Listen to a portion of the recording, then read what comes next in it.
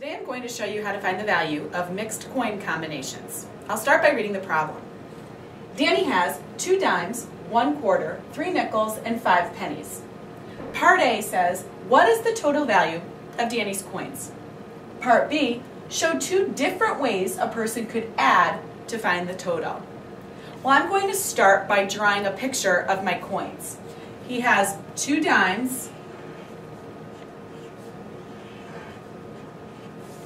1 quarter, 3 nickels, and 5 pennies.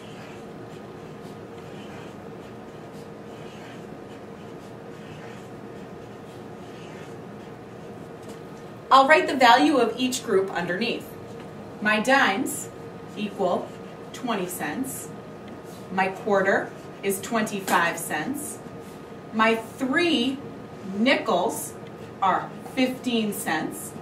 And my 5 pennies are 5 cents. Now all I have to do is add them together. I have 20 plus 25 plus 15 plus 5. Well, I know 20 plus 25 is 45 cents. And I know 15 plus 5 equals 20 cents. And whenever I have a group of 10, I know it's a friendly number. So I can say 45 plus 20 cents equals 65 cents. Part B asks that we show 2 different ways a person could add to find the total. Well, I showed one way already. For my second way, I'm going to use the arrow method. When I use the arrow method, I start with the coin with the highest value. The coin with the highest value here is my quarter, which is worth 25 cents.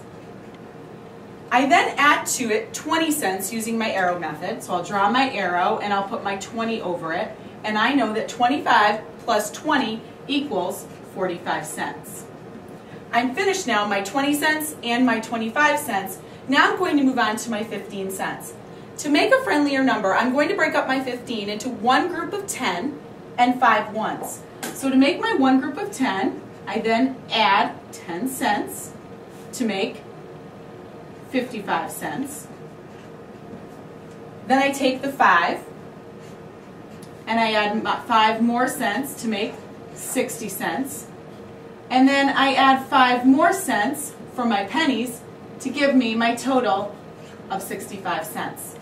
The arrows represent what a student could be thinking in their head. This is the last step before complete mental math.